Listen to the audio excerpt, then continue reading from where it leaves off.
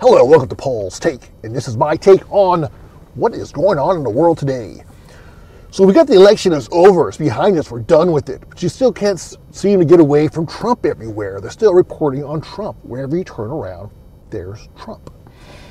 I had enough of Trump. I like Trump, don't get me wrong, but can't you focus on something else? Let's focus on the world. Let's focus on how Biden's doing. Let's focus on different things. They still got the same issues going on as before. Nothing has changed except that I guess the thing is it's the fact that it hasn't changed. Everything is still up in the air. I feel like there's some tension in the world. Like you're still focused on Trump because maybe they think Trump is still trying to win. But it's done with. It's crazy. The other part that's really weird is, have you noticed that it's impossible to buy ammo? Ammo is sold out everywhere. You can't get nada. Everybody bought it up and they're just not producing enough to replenish their lost inventory.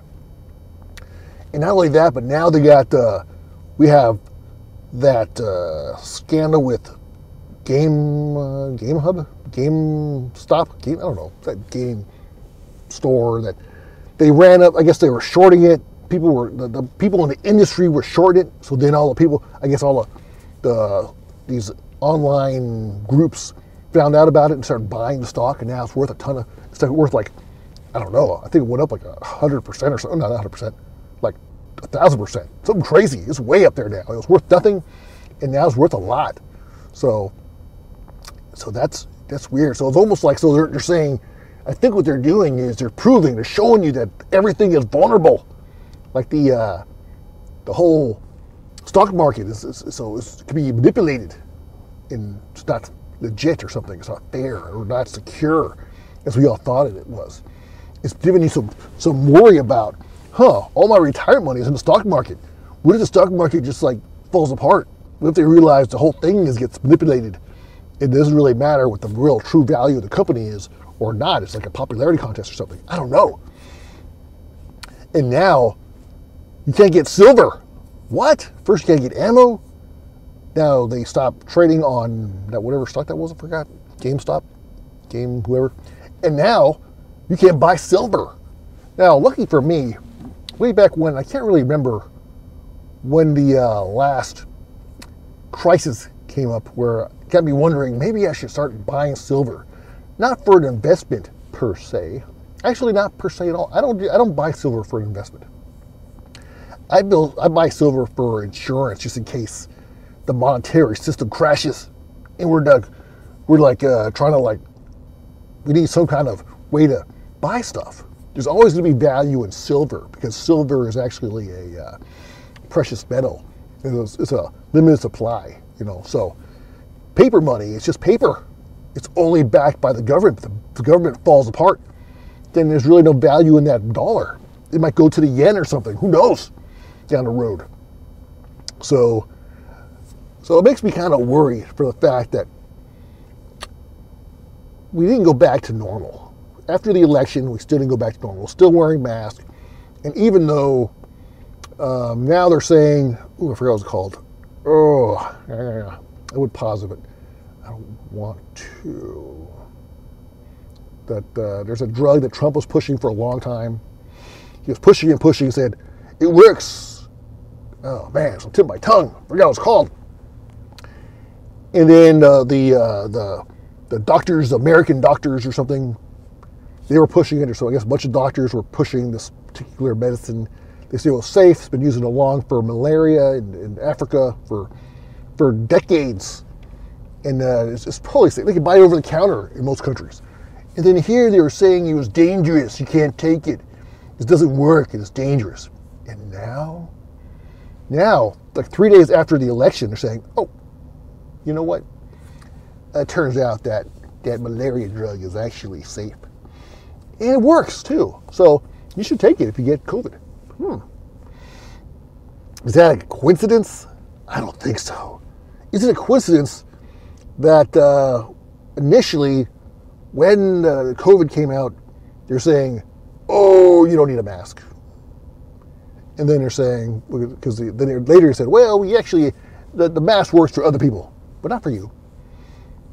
But then now they're saying it works for everybody. Wear a mask. What's up with that? They're flip-flopping. Is it because they learned new information? I didn't think so. When it first came out, when COVID first came out, and I'm just a bus driver. When COVID first came out, and they said the masks don't work, I said that's BS.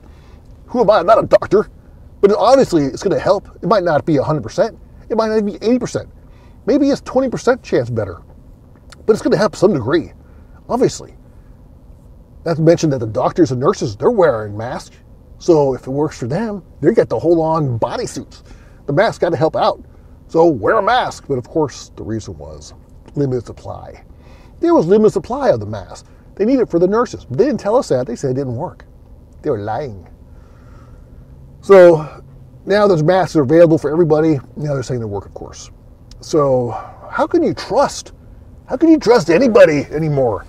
There's so many conspiracies. It's ridiculous. I got some people around me. They're all always talking about conspiracies. And, oh, wait tomorrow. Wait next week. They're going to release this. Oh, wait, they're going to release that. Oh, so-and-so is going to get in trouble. Watch out. So-and-so is going to get arrested. This is going to happen. That's going to happen. Most stuff just don't happen, though. So where's all the action? So I don't know. I don't trust the conspiracy people. I don't trust the unconspiracy people. I definitely don't trust the government. I don't trust the CDC. I don't trust anybody. That's just me. I'm not very trusting. I trust my common sense, though. And it seemed like my common sense has done me well so far. I'm not saying that you shouldn't trust anybody. You do what you want. I don't want anybody saying, Paul said you shouldn't trust anybody, so I didn't, and I got malaria. No, I'm not saying to listen to me. Use your own common sense. Don't use my common sense. My common sense is mine. I got it. It's mine. I got a copyright on it. You can't use it.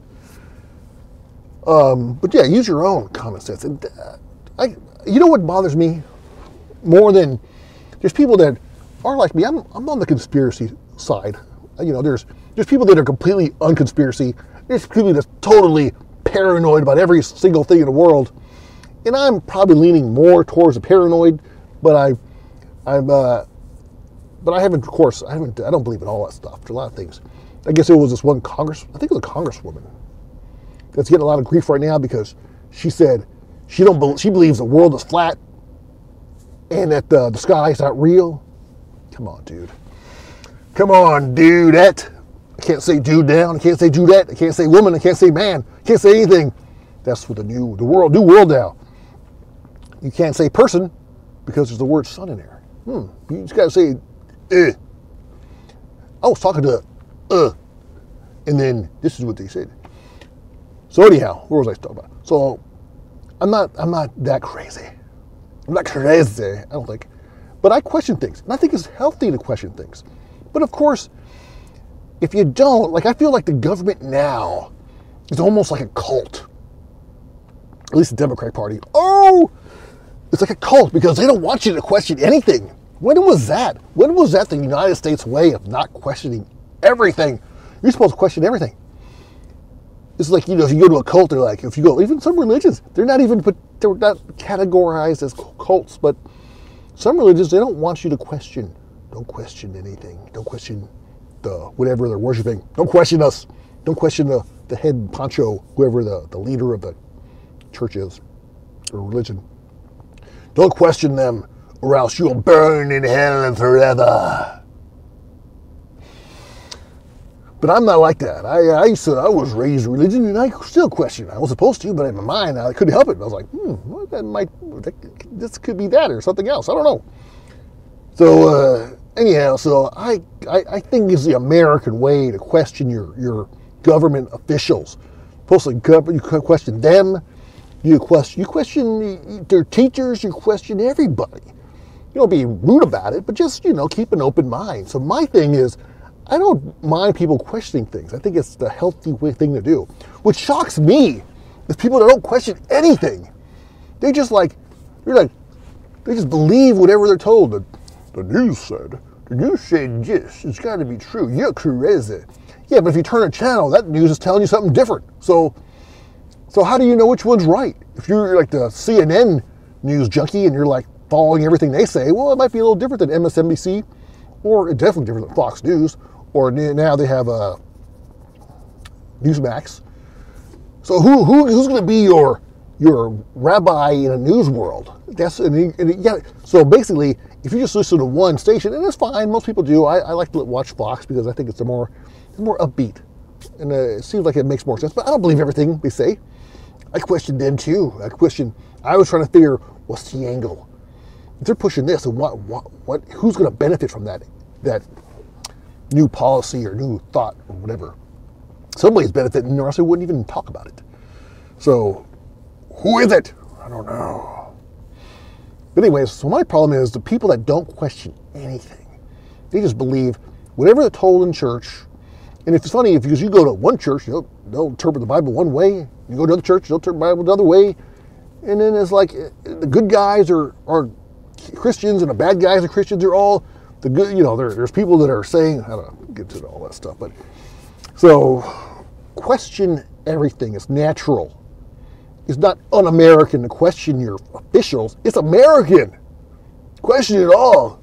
Don't be don't be a sheep. Be a shepherd. Be a shepherd. And what else? There was something else I was going to talk to you about. Let's see here. Aliens? Aliens. What? Max file. Interesting. Aliens? So Trump apparently released a bunch of information on aliens. But apparently there was so much information, it's too much to read. And I guess the information is not blatantly obvious in here. So I'm curious what that's going to turn out on that part of it. I think, ultimately, I'd like to know if the governments are having some kind of deal with aliens, because I believe aliens exist. How could you not believe it? Now, it's one thing to believe that aliens exist. It's another thing to believe that they actually came to Earth and they're mingling among us. That's a whole different thing, which is possible or not possible. I don't know. You never know on that. So, I would lean towards the aliens have come here, and I would even lean towards they had made contact with government officials. But I don't know that for sure. I heard stories.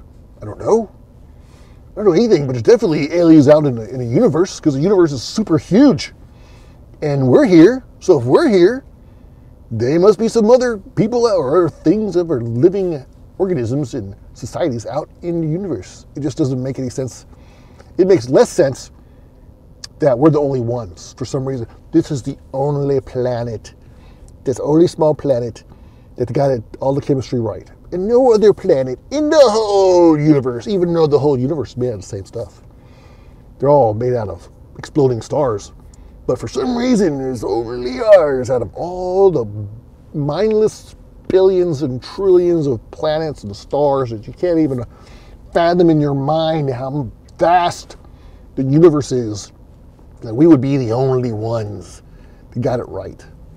No, there's going to be people, I say people, there probably is people, but there's different living things all over the universe. I guarantee it. I don't know, but how could it not be? It seems impossible. Every inch of this planet has got living things on it. No matter what the atmosphere, whether it's hot or cold or underwater, above the water, near lava, there's living stuff everywhere. It's got to be out there. All right. So here's what I want you to do. I want us to start something. We can start it right here. You and me, we'll just, like I said, I'll be the first and you can be the second. We're going to denounce, this video is all over the place, but we're going to denounce violence. This is the other thing that kind of bothers me among things that bother me is the whole violence aspect of the world. Now, I understand that among a population as vast as, the United States or anywhere, and in the world, there's a bunch of people in the world, millions and billions of people in the world. There's always going to be a few knuckleheads, no matter what. I mean, I don't know what the percentage is of good versus bad, how many bad apples are going to be, sprinkled on in a general population. But there's without a doubt going to be some people that are going to be violent or mentally deranged. You can't, you could try to weed out some of them or most of them, but still, there are always going to be some that just turn crazy or who knows what. So, the Democratic Party, Republican Party, Independent Party, the Libertarian Party, there are always going to be a few cuckoos in the roost, right? It's without a doubt. You can't blame the whole party. This goes for any party. You can't blame the whole party on a few knuckle crazy people that are violent. I'm talking about the violent ones. I'm not talking about the ones that are just screaming at the camera, going crazy, crying and all that stuff.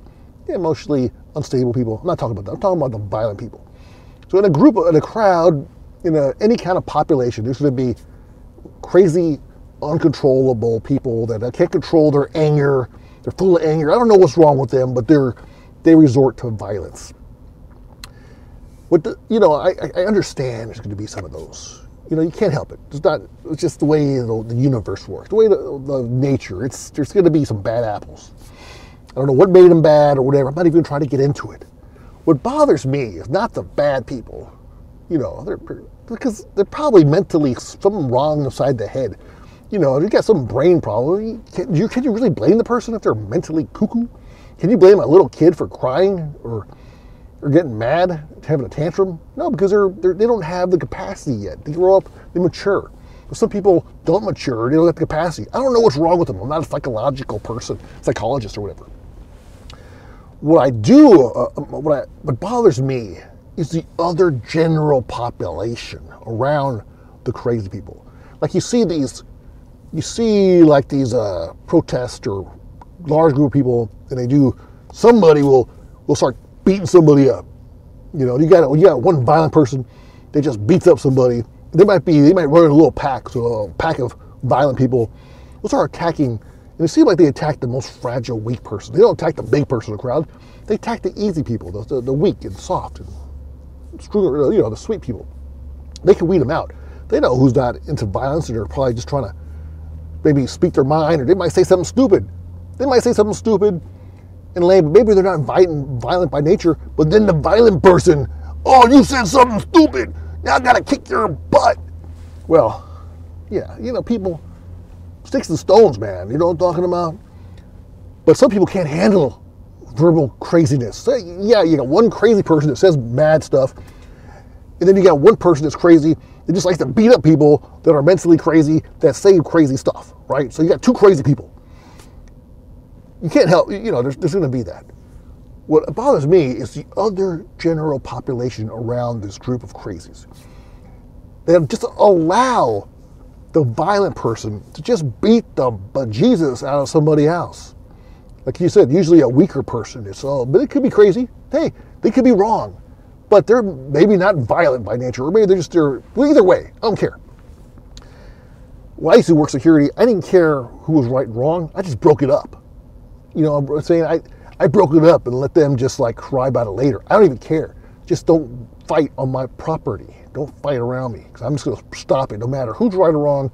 I'm not going to let somebody beat somebody up just because I was justified because he took my parking space. He scratched my car. He said that I was ugly. Said my girlfriend was pretty or something. I don't know. I didn't care who was right or wrong. I just stopped it. And I think as a civilization, as a society, as the United States, and as the world in whole, when people start getting violent, so the crazy few, I think the majority of good should break it up. Don't try to judge who's right or wrong. Just break it up. Just break it up, separate the people. I'm not saying you got to break it up and call the police and have them arrested. If you want to, hey, feel free. But I'm not saying that. I'm just saying people as a whole should stop the violence. The good people with common sense should grow a pair and go stop people that are just mentally deranged and are hurting other people. It almost feels like they think it's okay to do it because nobody stops them. And it bothers me that nobody does. Stop them people. There's good people out there. You're good. I'm good. Let's stop the violence. Like I said, don't take sides. Do whatever side is doing it. Your side, their side, whoever's getting violent. Just stop the violence. Put an end to it. All right. I think that's enough for me.